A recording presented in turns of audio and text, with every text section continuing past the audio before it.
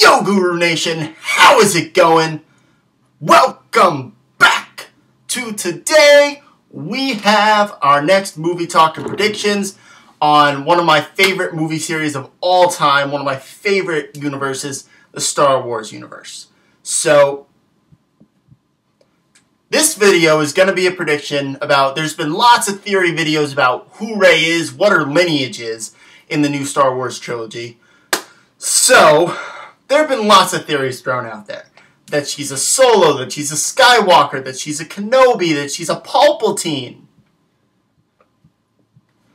I even heard someone somewhere say that she was a Windu, I believe. I'm not really sure how that works, but I won't judge. Anyway, today I am here throwing all those theories out the window because I have a brand new theory that I have not heard anywhere yet.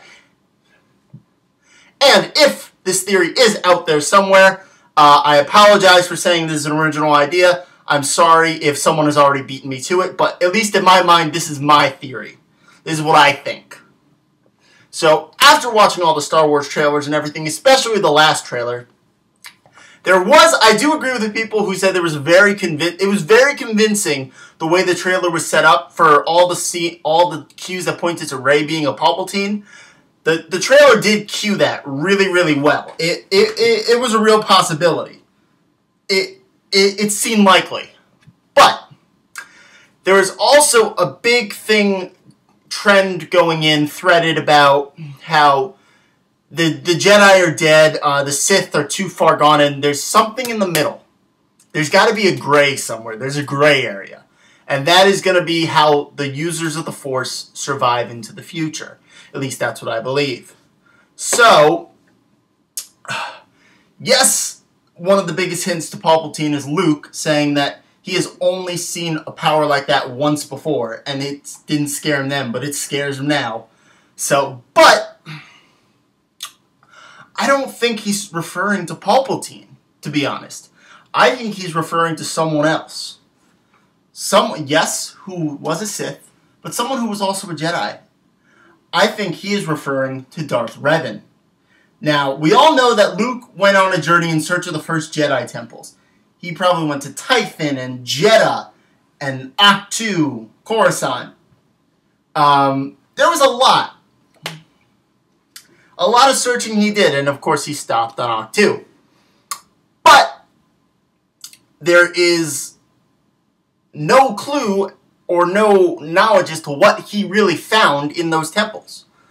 So that is up for conjecture. I think he found what happens when someone masters both sides of the Force.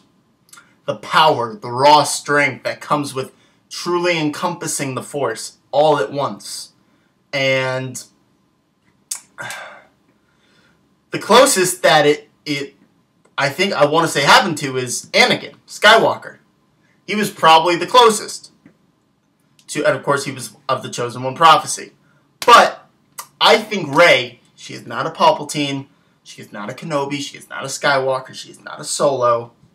At this point it would have been, I think, revealed. But I think she is the descendant of a long Force user lineage, a family that has been in hiding for millennia.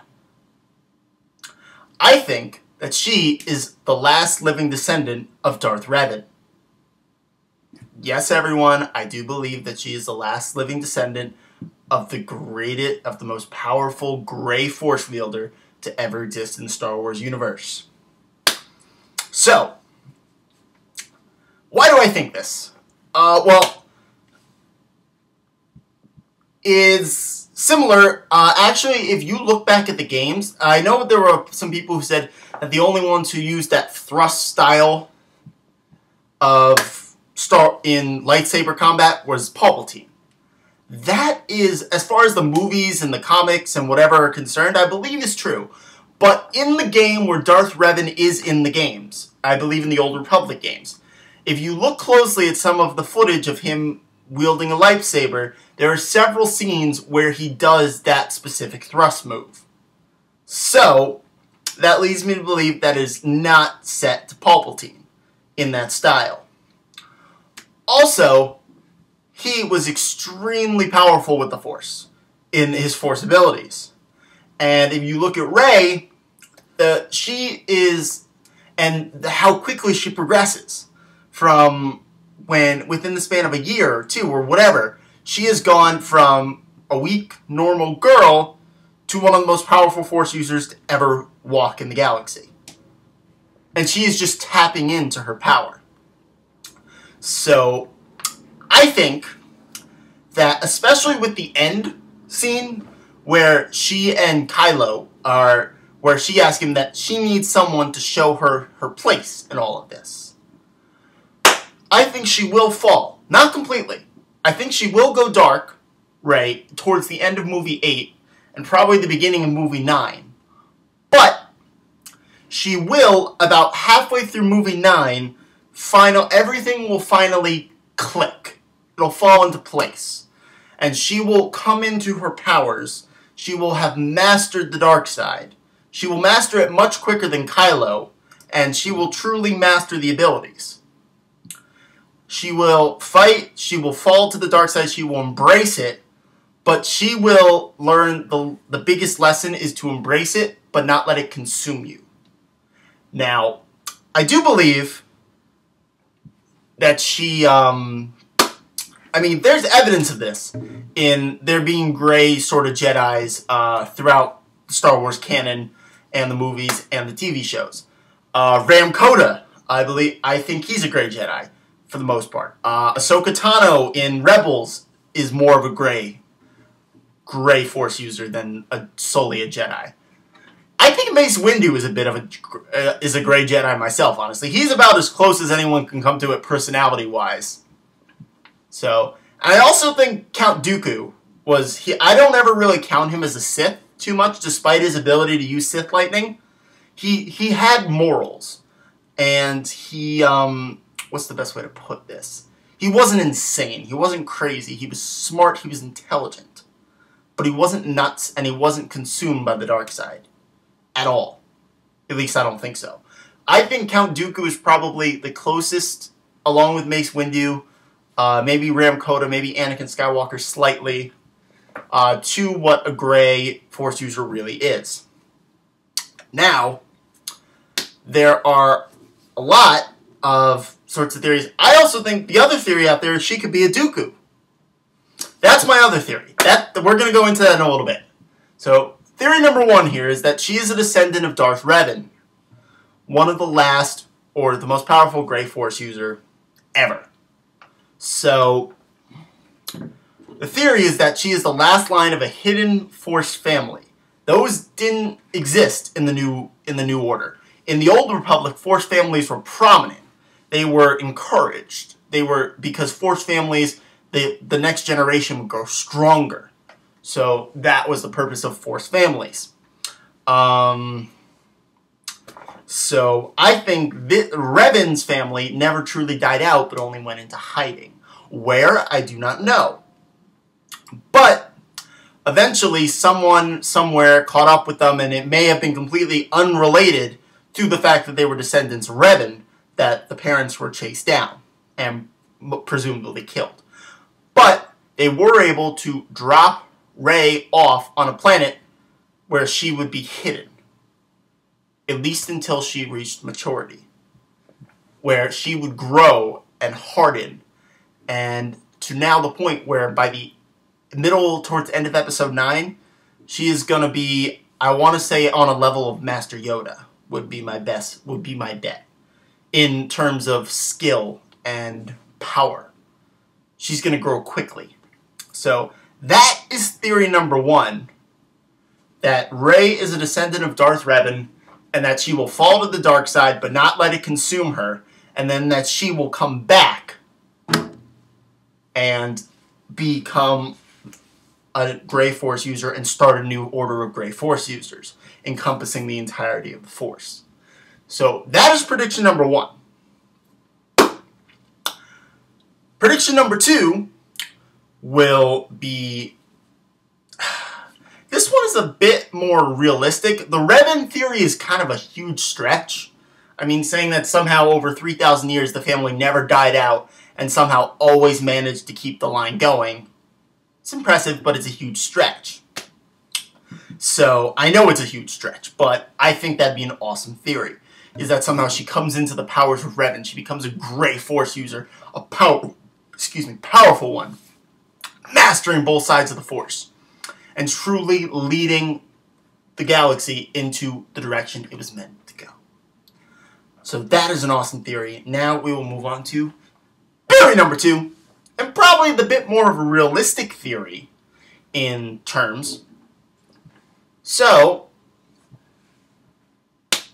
I think there is also a possibility that Rey could be a Dooku. Yes, as in Count Dooku. I mentioned him a few minutes ago. Now, why do I think this could be a possibility? Count Dooku, for most of his life, was a Jedi. Of course, they had no attachments. But, after he left, he became Count Sereno again, which is Count of Sereno, which, while being there, is a political position. So, there was ample opportunity during the Clone Wars for him to, after, of course, not having sex for years and years and years, father a child. Now, I wouldn't be surprised if he did, but I also wouldn't be surprised if he didn't. Once again, this theory is a slight stretch, I want to say. It's stretching things a little bit. I haven't seen anyone think he could be a Rey could be a Dooku, but I think it could be possible. So, of course, Luke never met Dooku, so it's hard to say that Luke has seen that power once before, and of course he never saw Dooku, but I mean, he did know of him. But of course, Sidious was Dooku's master, and Dooku learned the dark side from Sidious. So, this theory is that she is the granddaughter, or great-granddaughter, depending on whatever exact years, of Count Dooku, who was as close to a Grey Force user as I think you're going to find, at least from the dark side. Extremely powerful, potent in both sides of the Force, could use Force lightning, was an expert dueler with a lightsaber. Absolutely fantastic. His master was Yoda and Darth Sidious. Two amazing people to learn from, power-wise. So, I think it's a feasible theory that eventually she will come into her own, but I do think in the end it's going to come out the same way. Where she is going to end up as a Grey Force user, she will have mastered both sides of the Force, and she will lead a new order in maintaining peace in the galaxy. I do think that. So, those are two theories that I would really love to see come into play. I mean, I don't think she's a Skywalker. I don't think she's a Kenobi. I definitely don't think she's a Solo. We would know. I do think Palpatine is a good possibility. Palpatine is a good theory. But, and it seems to be realistic of coming true. But I'm not sure it will. I don't know. So, I'm throwing those two theories out there. Is she a Revan or is she a Dooku? Let's see, what else do I want to predict? Oh, my predictions for the end of Star Wars. Yeah, that's kind of how I think it's going to go.